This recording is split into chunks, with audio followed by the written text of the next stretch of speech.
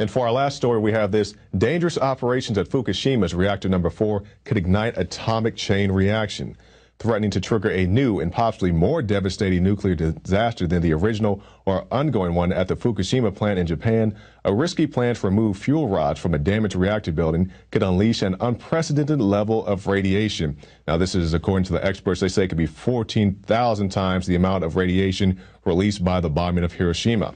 Now, I'm no expert on nuclear physics or atomic chain reaction, so I can't say whether or not it's a good idea to try to move these things into a more stable location. So I really don't know what to say about this, but definitely be aware of this, because you remember last time when they had the original Fukushima incident, they just raised the level of acceptable radiation here in the U.S. So it's like, oh, you know, we just upped it from this to that.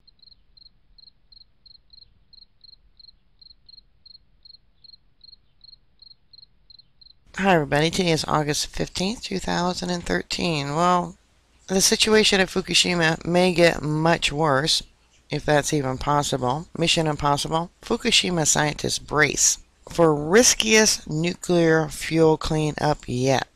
Scientists at Japan's Fukushima nuclear power plant are preparing for their toughest cleanup operation yet. 2.5 years after 3 of the plant's reactors suffered a meltdown in Japan's worst ever nuclear power disaster. Japan's worst ever nuclear power disaster? How about the world's worst? It's dumping, what, 400 tons of radiated water into the oceans daily? That's probably more than that. That's only what they're emitting to. Not to mention the radiation that's spewing into the air, circling the world. The operator to remove 400 tons of highly irradiated spent fuel beneath the plant's damaged reactor number 4 could set off a catastrophe greater than any we have ever seen, independent experts warn. An operation on this scale, says plant operator. TEPCO, Tokyo Electric Power Company, has never been attempted before and is wrought with danger. Oh yeah, they can't handle what they got now and they're going to do something worse. An uncontrolled leak of nuclear fuel could cause more radiation than the March 2011 disaster or the 1986 Chernobyl catastrophe, says consultants Michael Snyder and Anthony Faggett. Full release of unit number 4 spent fuel without any containment or control could cause by far the most serious radiological disaster to date, the scientists say in their World Nuclear Industry Status Report 2013. The operation has been tried before, but only with the aid of computers. This time it will be painstakingly manual process. Here's what needs to be done. More than 1,300 used fuel rods assemblies, packing radiation 14,000 times the equivalent of the Hiroshima nuclear bomb, need to carefully be removed from their cooling pool. Now, number 4 was the building that was leaning. I believe this tangled up mess right there is the number 4 unit. Arnie Gunderson, a veteran U.S. nuclear engineer and director of Fairwind's Energy Education, told Reuters that they're going to have a difficulty in removing a significant number of rods, especially given their close proximity to each other, which risk breakage and the release of radiation. Gunderson told Reuters that an incredibly dangerous criticality that would result if a chain reaction takes place at any point. If the rods break or even so much as collide with each other in the wrong way, the resulting radiation is too great for the cooling pool to absorb. It simply has not been designed to do so. The problem with a fuel pool criticality is that you can't stop it. There are no control rods in control, Gunderson said. The spent fuel pool cooling system is designed only to remove decayed heat, not heat from an ongoing nuclear reaction. The base of the pool where the fuel assemblies are situated is 18 meters above the ground. The pool itself is 10 by 12 meters and the rods are 7 meters under the surface of the water. One problem with that pool is it has been exposed to air in the 2011 catastrophe, when its roof was blown off by the explosion. The operation is urgent because even a minor earthquake could trigger an uncontrolled fuel leak. Here they have a general view of the cover installation for the spent fuel removed from the cooling pool is pictured at the number 4 reactor building at TEPCO tsunami-crippled Fukushima Daiichi nuclear power plant. The removal process is due to begin in November, with TEPCO predicting it will take approximately a year. Although TEPCO is confident the operation will be a success, some experts are more skeptical.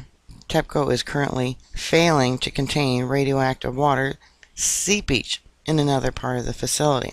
2 empty fuel rods were removed as part of a test operation some time ago, but to jump to the conclusion that it's going to work just fine for the rest of them is quite a leap of logic, Reuters quoted Gunderson of Fairwind Energy Education as saying. Here's a current image of the facility and the cranes working. We do not expect harmful levels of radiation to reach the West Coast, Hawaii, Alaska, or U.S. territories in the Pacific. That is the judgment of our Nuclear Regulatory Commission and many other experts.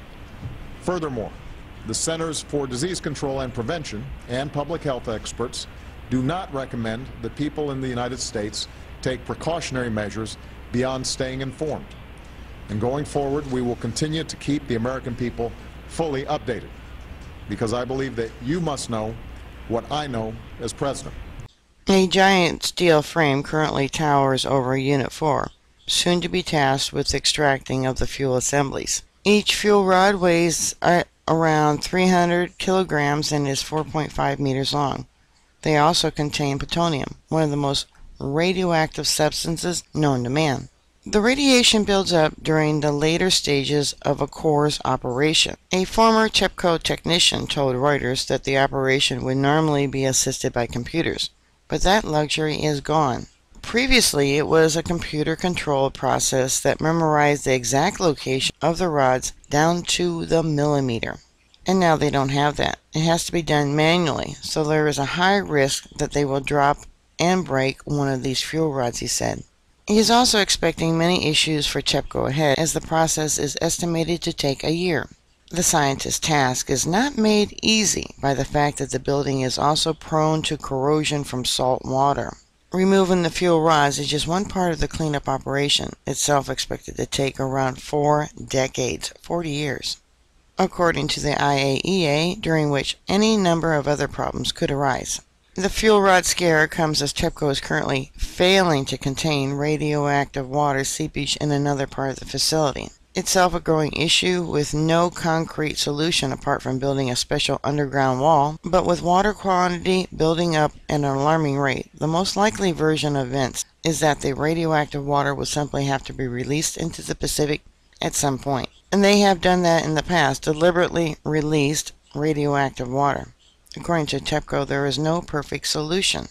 If you build a wall, of course, the water is going to accumulate there, and there is no other way for the water to go but up or sideways and eventually lead to the ocean, a nuclear engineer who has worked at several TEPCO plants told Reuters. So now the question is, how long do we have? The situation is not made easier by the fact that Japan is a seismically active island. Earthquakes keep striking at random, and even a small tremor could set in motion a catastrophic chain of events. Cleanup costs at the nuclear plant are projected to be in the billions of dollars. No, it's going to be $1.5 trillion, if not more, as the facility's operator has failed to meet its targets, leading to increased public distrust and forcing the government to step in. Forcing the government to step in? They said they were going to. They have not yet done it.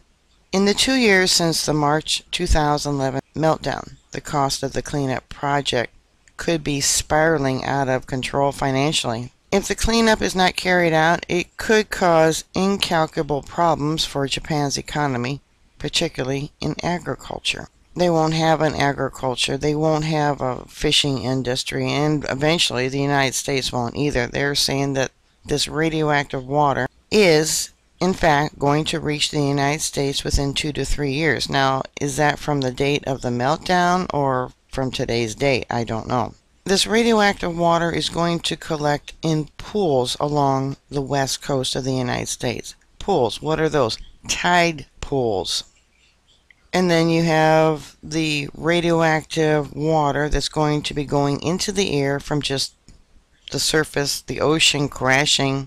All that salt water that you can taste and breathe along the ocean, guess what? It's going to be falling upon Oregon, Washington, California, Canada's agriculture. So it's not just going to contaminate the food we eat, but also think of what the cows are eating and other livestock. And it's been going on and covered up, but it's only going to get worse. The Institute for Industrial Science at the University of Tokyo has recently estimated that the levels of radiation along the country coastline are way above the government target. And they raised those because what the government originally had as safe levels, it was way beyond that, so they just raised the level, and now it's beyond that. We have detected over 20 spots around Fukushima Daiichi nuclear power plant with levels of radiation 5 to 10 times higher than the surrounding area, with dynameters ranging from 10 to hundreds of meters, the Institute said. And you know they're downplaying that too. TEPCO has been left to its own devices 2 years ago to deal with the cleanup and the compensation payments to people in the contaminated region. No, all these different governments right away, as soon as it happened, offered to help, and TEPCO said, no, we don't want your... The Japanese refused other people help. Russia brought in scrubbers for the water to take the radiation or part of the radiation out of the water. But evidently that didn't work, did it? Now, with recent news of over 300 tons of contaminated water being leaked into the Pacific, see, it's not 300 tons.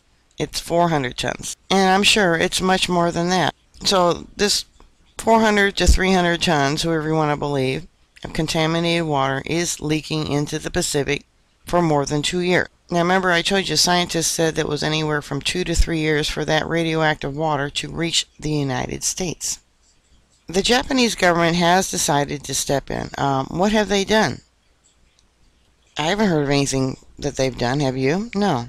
In the immediate aftermath of the disaster, the government ordered Fukushima plant operator, TEPCO, to bear the entire cost of the cleanup. Oh, well, where are they going to come up with $1.5 trillion? But also told it to get back to profitability as soon as possible through cutting costs so that it could pay off its debts. How is it going to cut costs? By starting up the other nuclear power plants there in Japan that are shut down. Real smart. The cleanup will weigh very heavily on Japan's energy consumption, however, on top of the already stringent energy austerity measures. But TEPCO has insisted it will not be able to handle the cleanup bill, which is now projected at more than $10 billion. The company has already spent $3 billion and will require a major injection of $10 billion by March of 2014, it says. Yeah, they know what the truth is. $1.5 trillion. And they've only spent $3 billion? Yeah. Alright, bookmark my site. I'll keep you up to date. Please stay safe, and I'll talk to you later. God bless you. Bye.